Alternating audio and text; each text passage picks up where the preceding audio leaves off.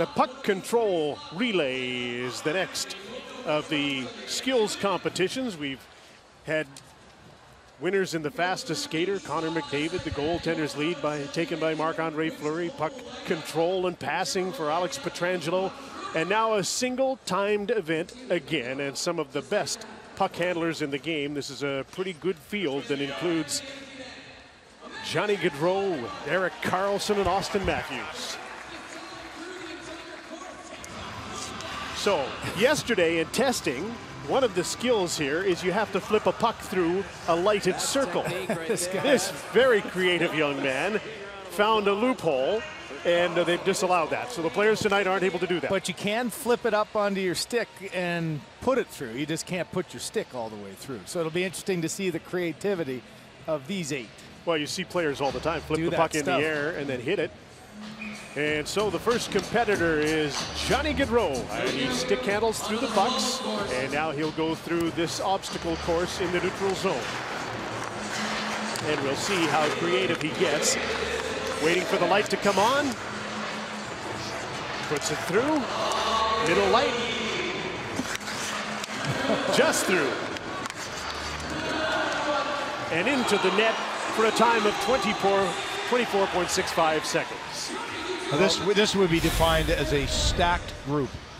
Look at the skill with which the league has picked for this little competition. All of them are awesome.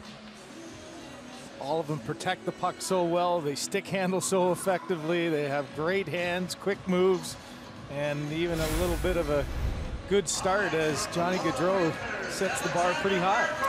What a great player Alexander Barkov is, and I don't think enough people see him all the time. And he's a big man with soft hands, dual citizen of Finland and Russia, and off to a sluggish start there.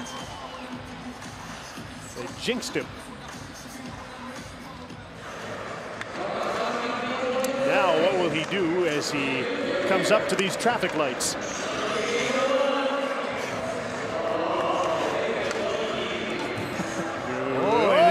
Got fooled. Johnny Gaudreau has the lead. And Barkov is finally through. Well, I mentioned what has happened here in Tampa and what a good hockey town it's become and what great players they have and what a great team, and the face of the franchise and the leader of the team is Steven Stamkos. You must be thrilled to have North America watching your team put on a show like this. Oh, absolutely. Almost like a proud parent, I guess, to really show off our city. It's been a great event so far. The fan support has been unreal. We were at the concert last night. It was packed. Today, you know, the crowd has been unbelievable, so it's been a lot of fun. How do you handicap this event? Yeah, you know what? I'm just glad I'm not doing it. So, as you can tell, I'm doing the easy ones, the shooting ones, where there's no skating involved and no puck handling, so I'm happy about that. Stammer, you're on the air, so you're required to tell the absolute truth. Have you ever dressed up like a pirate? I have. I was a pirate a couple Halloweens ago, so I haven't had the chance to do the Gasparilla in full yet. But I'm looking forward to that. It's a pretty fun event. That might be a post-career event. Yes, I think so. That's probably safer to do it that way. Here's Erik Karlsson with a shot, and Johnny Gaudreau at 24.65 paved the way as the first shooter in this event and has the lead over Karlsson and Barkov, and next comes John Tavares. Steven, the fastest skater seemed to be the one that nobody wanted to go in. Tell us about Braden Point. Were you surprised at all of how close he was to winning that thing? You know what we were saying, Connor was probably his competition before, so yeah. I don't think we weren't surprised. We see him fly up and down the ice every practice, and I know he goes under the radar a little bit, but he's going to be a household name pretty soon. He's so deserving of this honor, and it was pretty close at the end. Connor's going to be the champion in that for a long time, I think. John Tavares quickly through those pucks and now into the obstacle course. He's got a chance here as a veteran player to beat Johnny Gaudreau. Let's see how he does at the traffic lights. Stammer, would you have any advice for Tavares going through potentially being a free agent? You know, I've been asked a lot about that, and to be honest, Johnny and I haven't even really discussed that. he's been showing it on the ice this season with how well he's played, that it hasn't been a distraction for him. And sometimes, you know, I went through it. There are some times when you think about it, but usually when you come to the rink, the focus is on the game and what you have to do to prepare and help your team win. And he's obviously done a great job of that this year. Steven, you came here in 2008, so you've been here for a while now. What differences have you seen? And we always talk about the grassroots level of hockey and how you grew up in that sort of grassroots hockey where you could play everywhere, lots of rinks. What's it like in Tampa now?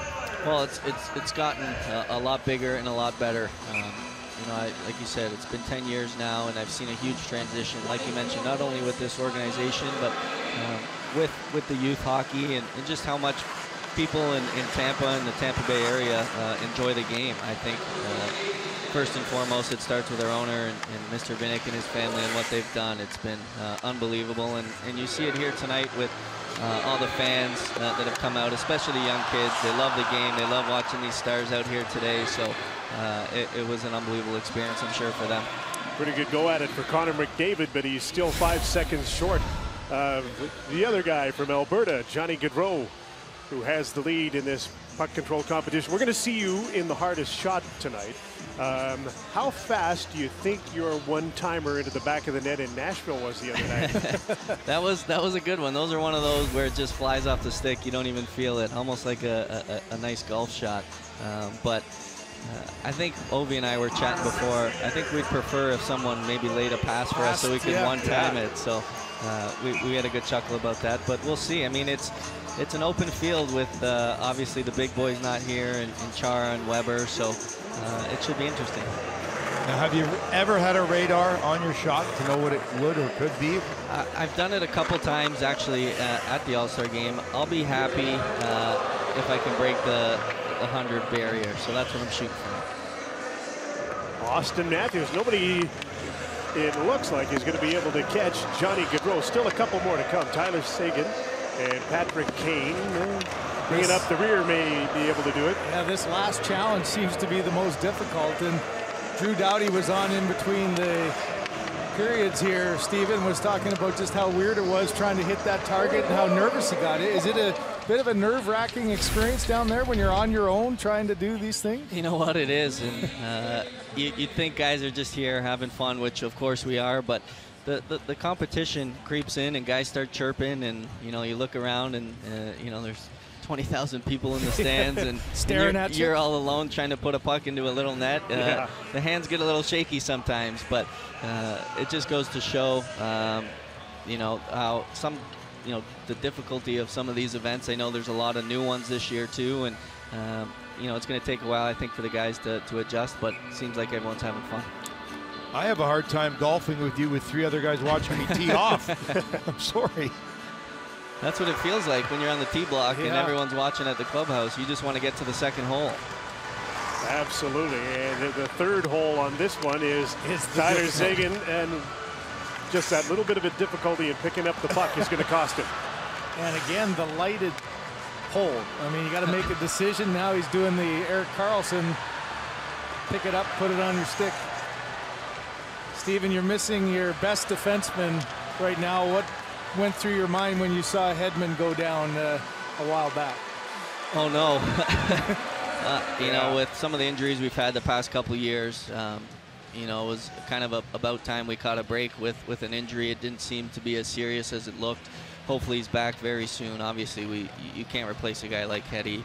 We miss him, and you know, I think, like I said, the good news was it wasn't too serious, and he'll be back, and just in time for the toughest part of the regular season is coming off this All-Star break. There's so many teams that are still so close in the standings, and the games get a lot tighter, so we're looking forward to having him back in the lineup.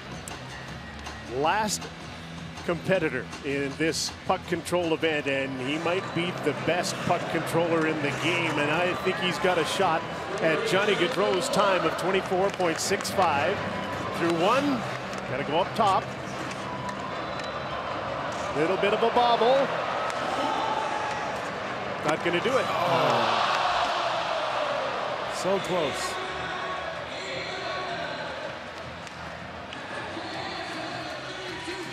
And Johnny Gaudreau wins the competition.